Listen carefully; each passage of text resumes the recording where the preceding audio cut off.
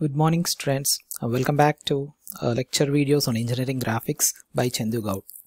In today's lecture we are going to see intersection of solid surfaces, a second case problem.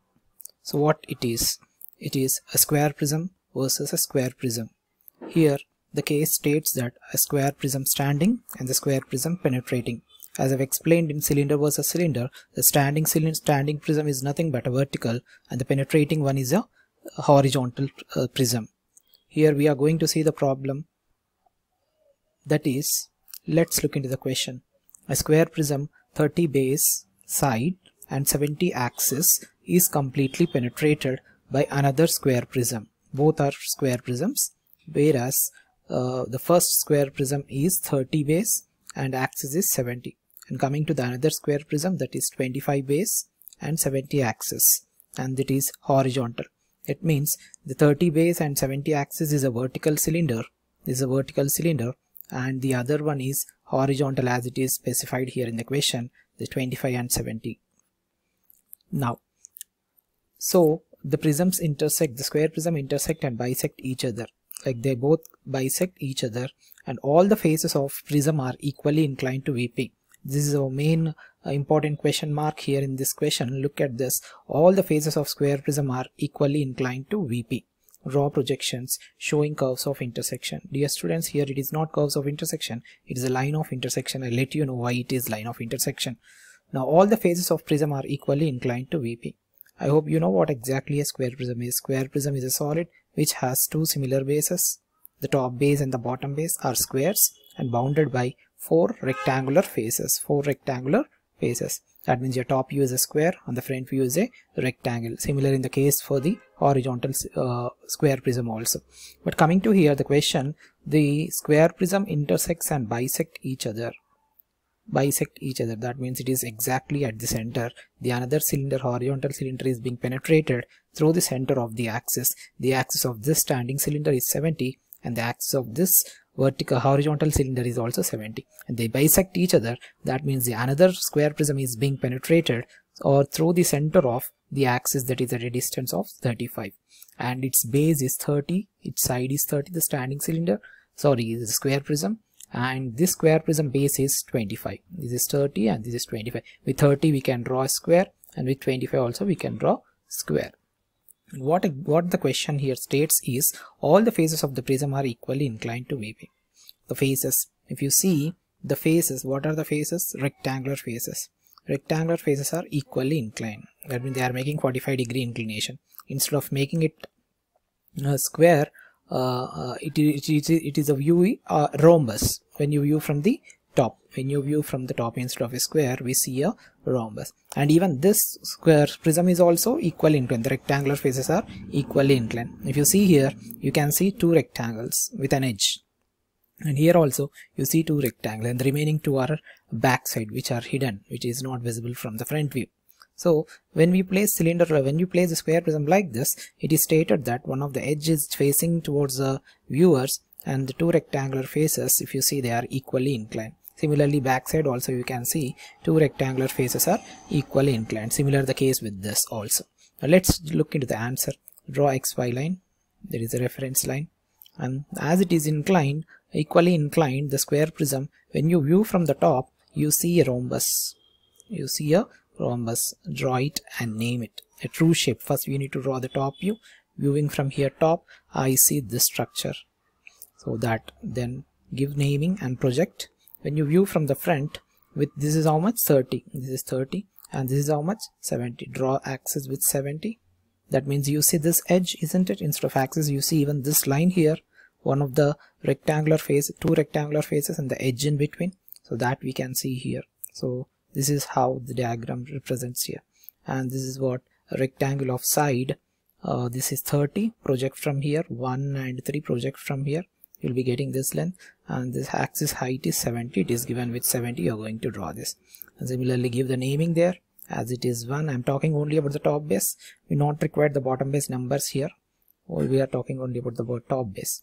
So 1, 2, 4 and 3 dash. This is how. And similarly we need to draw the side view of this. Why? Because the horizontal cylinder true shape is visible in the side view of the standing cylinder or vertical cylinder.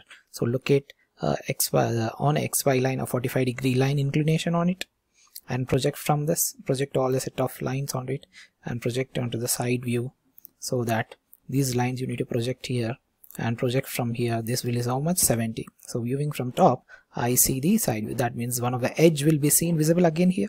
So that is this, and two rectangular faces.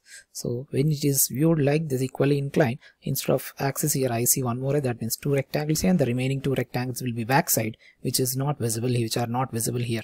So this is what. So from 4, 1, 3, 2 you project it and project from here 70. I mean this is 70. So we'll be getting rectangle here and two rectangles. This is what our side view for the standing cylinder. I hope you're getting, students. Now what is RAST is the another cylinder is another square prism. The another square prism is 25 side and axis is 70.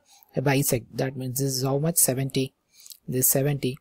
The place it is placed here, isn't it? When it is placed here, I need to draw first the true shape. The true shape will be seen in the side view of the vertical cylinder, that is again inclined. Here I see the rhombus. So locate 35 distance as center and draw the rhombus here.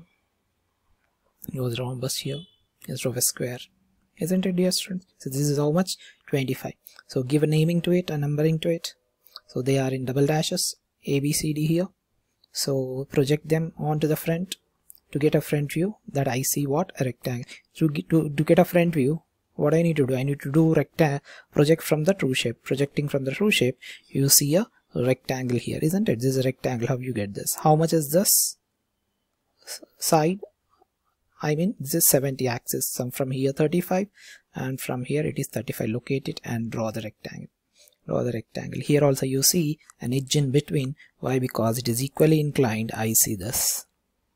I see this line. Now try to look at the lines also here, which type is being drawn dark. And next we need to get the top view. For that, what do you need to do? Project from each and every point and erect this side. So project from there. Already AC is being projected, that is on 1, 3. So this is B to be projected to get the top view of this. So project from this and project from this top view. So you'll be getting a rectangle here. So you'll be getting a rectangle here, one more rectangle. When you project from this and from the front view as well as from the side view, if you project, so you'll be getting the side view. And you see even in the side view, top view, this is what the edges are being visible, and this is hidden. That's the reason they are being dashed lines. They are being dashed lines. Now what is going to happen here? Where this the question states exactly it is draw the line of intersection instead of curve of intersection. Line of intersection. Why we say it is a line of intersection here? Because both the planes are, I mean both the solids are of plane surface solids, isn't it? You can't see anywhere a curve. When you look at the cylinder versus cylinder, the face is a curve and the base is a plane. So there we named it as curve of intersection. You see the curve when a cylinder versus cylinder inclination, both the surfaces are curve structure. Now coming to the prism, it is nothing but a plane surface solid. It comes only in a plane surface solid, and the contact of this will be at the intersection. If you see when they are penetrated here, so this is a line of intersection. This is a line of intersection when these two, if you take into the consideration of in the home corner of the beam and the pillar and beam combination, if you look there will be a line of intersection. Only for the circular cross section there will be a curve of intersection. For the plane structures it will be a line of intersection. So that's the reason we need to get the line of intersection. How we will be getting this line of intersection? From the standing cylinder, the another cylinder, from this standing square prism, the another square prism is being penetrated. That means it is cutting. It is cutting in the sense here it is being cut within this. I see this. So thus when we project this side view, this is coming and intersecting or cutting this rhombus with the help of rectangle. These are cutting lines, cutting plane with the points you get, similar to that of cylinder versus cylinder. You see, so from D I am going to draw a line so that I am going to meet this intersection, this rectangle and the rhombus. The rectangle of the side view of horizontal one and the rhombus or the square prism of the vertical one are intersecting at this point. Which point is that? D point. So D point is coming and cutting this square prism, the standing square prism here as well as here, these 2 points. And coming to A and C line is coming and cutting this 3 as well as 1. 3 and 1 is being cut with the help of this, and that is nothing but this is AC and AC either sides. And coming from B, even one more line is coming and passing and touching this square prism, standing square prism here as well as here. So this is nothing but B and B. So A dash, B dash, C dash, D dash are in the top view, side view. So its top view will be where? Here it will be. That is nothing but this is D and D, and this is AC, AC, and this is B and B point. So as we have got this in the top view as well as side view, we need to get the front view also. Front view will be in terms of A dash, B dash, C dash, D dash. So how to get that? Project this. This is what D point. This D point project that till meeting this D double dash. So you'll be getting D here, and this intersection you'll be getting what? D dash. So D double dash, this is D in the top view and D dash in the front view. Kindly go look at it. So this is D dash. Similarly, project from each and every point, even from this side also you'll be getting here D dash, and either sides you need to draw, either sides. Why? Because it is being penetrated only half, 35, 35. So I will be looking the line of intersection either sides. So similarly 3, from 3 they have directly it is being plotted here. You see from 3, that means this is A and C. A and C point is where? Here. So this is C dash in the side view, C here, A and C here, isn't it? See, this is C in the top view, so C dash will be a C dash. And similarly here, this is A double dash, so this will be A. So from here it is A, and this will be A dash. This is what. And coming to B, B is also on the same path where D double dash is located, So this is nothing but B and D along the same line. So here you will be getting B dash and D dash. Similarly, even this side also try to project them. You'll be getting the same points with the intersection. So this one represents what? One is for A and C.